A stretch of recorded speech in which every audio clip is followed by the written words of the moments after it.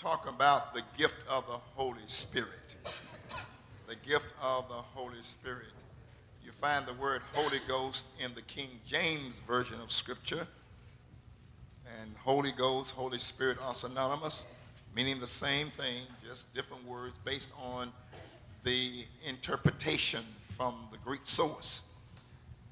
The gift of the Holy Spirit. There's been much misunderstanding regarding the Holy Spirit. There has been much debate regarding whether the Holy Spirit is a spirit that somehow helps us in our weakness, or whether it is purely something that makes us shout and just get happy. I want to make that very clear that the Spirit doesn't work in one way. The Spirit works in different ways. In some cases, the Spirit might cause someone to speak in tongues. In another case, it might cause a person to shout. In another situation, it might cause a person to sit with tears in their eyes. In another situation, it may cause one to just clap their hand or pat their feet or to nod their head. Some people will even laugh with joy as the Holy Spirit moves through their bodies. The Holy Spirit manifests itself in different kinds of ways, and we're going to talk about more specific ways a little later on in the message, but I think that we need to be aware that you can't take the Holy Spirit and put it in any kind of container and control how the Holy Spirit works. You can't put God in a box. You can't put him in a box to save your life. God is God all by himself. He does what he wants to do when he gets ready within the confines of who he is. So our God is a God of salvation, but our God is the Holy Spirit. Now, in the text this morning, we see where the Holy Spirit was given as a gift to those who repented and those who were baptized in the name of Jesus the Christ. Now, the Holy Spirit is a gift from God to the church and to every believer. To the church and every believer. To the church and every believer. Anybody can't have this. Anybody can't get this unless you have made that confession of faith in the Lord Jesus Christ and have become a part of his church. Unless you are a believer in Jesus Christ, believing that he died on the cross, that he was buried, and that on the third day morning he got up from the grave with all power in his hands.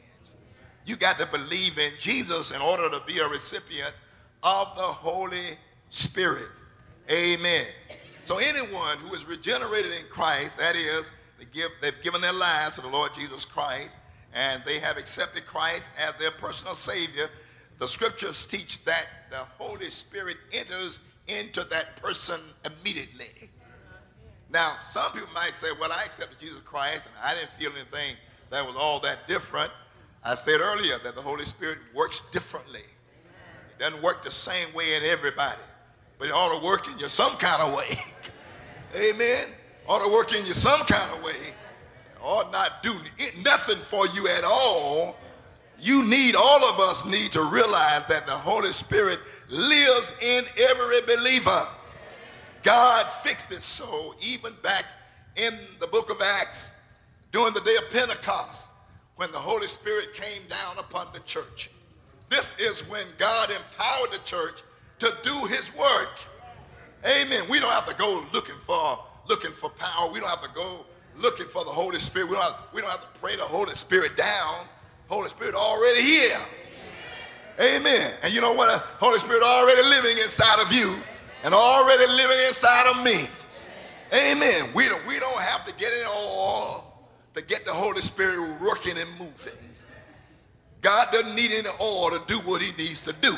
Now, if you need it, that's another thing.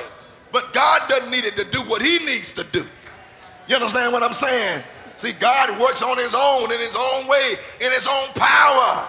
God, as someone said, all by himself. Amen. The Holy Spirit is a gift from God. It is a gift from God. You can't buy it. You can't make it. Amen. You can't order it through the catalog. It's a gift from God. Amen. It's a gift from God. You can't pay for it. It's a gift from God to everyone who believes in the Lord Jesus Christ. So when the regeneration takes place, that is the new birth, the new life in Jesus Christ as a result of accepting Jesus Christ as Lord in your life, then a thing called sanctification comes into play.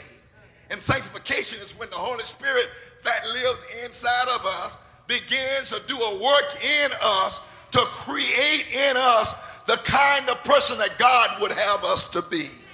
Now, you and I can't create whatever we think we want to create ourselves to be for God. We can't do it. Flesh can't take flesh and make something better out of flesh.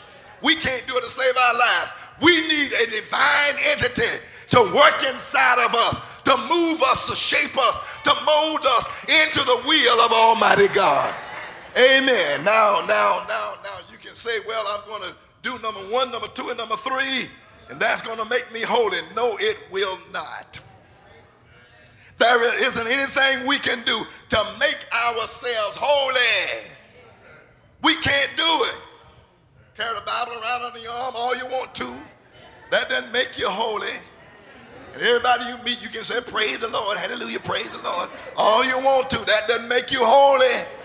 Sometimes we think because people use religious jargon all the time that person is a holy person. Not necessarily so.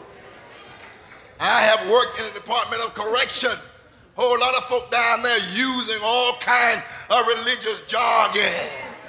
And they'll steal sugar out of your cake if you leave it long enough. Amen. We got to be careful how we live in this Christian life. And we can't decide what God will do and how God will work. God has already spoken in his holy word. Amen, somebody. Holy Spirit is a gift from God to the church and to every believer. The Holy Spirit has always existed.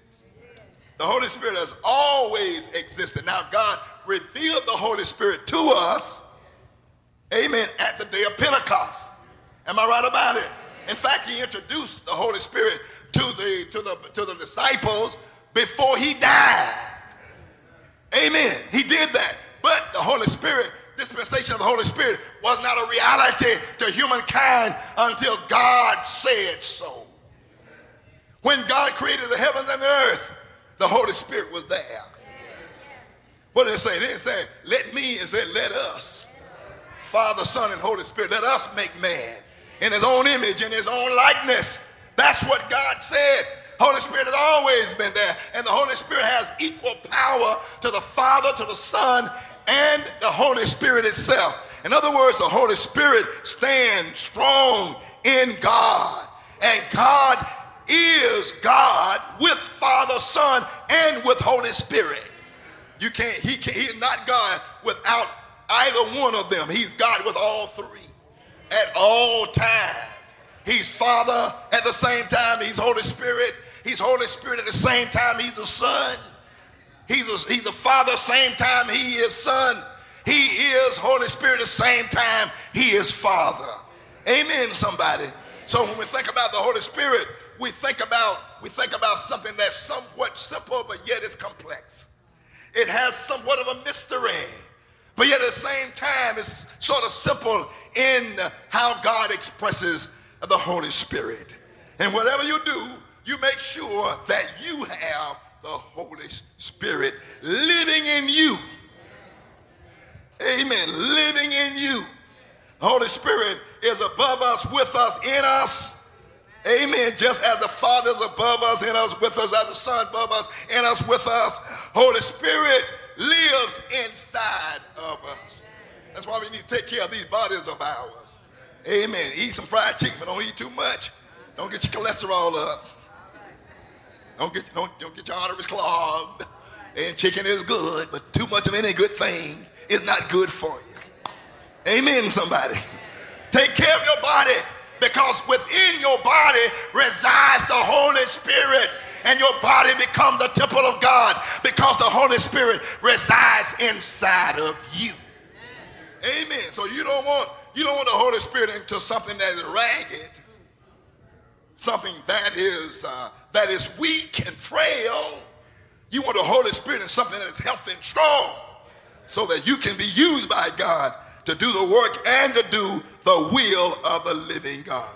Who is the Holy Spirit? Who is the Holy Spirit? Is the third person of the Trinity through whom God acts. The third person of the Trinity through whom God acts. God does his work in and through the Holy Spirit. Amen, somebody. Now, when Jesus died on the cross, that was the work God did for us. Amen. That's the work God did for us. In Jesus' cross. That's the work He did for us. Amen, somebody. And when the Holy Spirit came, that's the work God does in us. So that He can work in us and through us to get His purpose and His will done in the world. Now, I found myself several times in my theological journey, why did God put so much responsibility and confidence in us? Why would He do that? Amen. He said we all seek to come short of the glory of God. So why would He do that? Why would He put so much in us? In fact, think about it. God has left us ministry and work in the world to people just like you and me. Just like you and me. He has left work for us to do. When anyone in here or any church anywhere is not doing what God has purposed for his life, we are cheating of God. We are short of the life of his work and ministry in the world. I don't know why he would choose me to preach the gospel. I don't know why he would choose me to be a deacon, to choose me to become a member of his family. I don't know why God would do that. I know that when I read the word, God has fixed it so that we can participate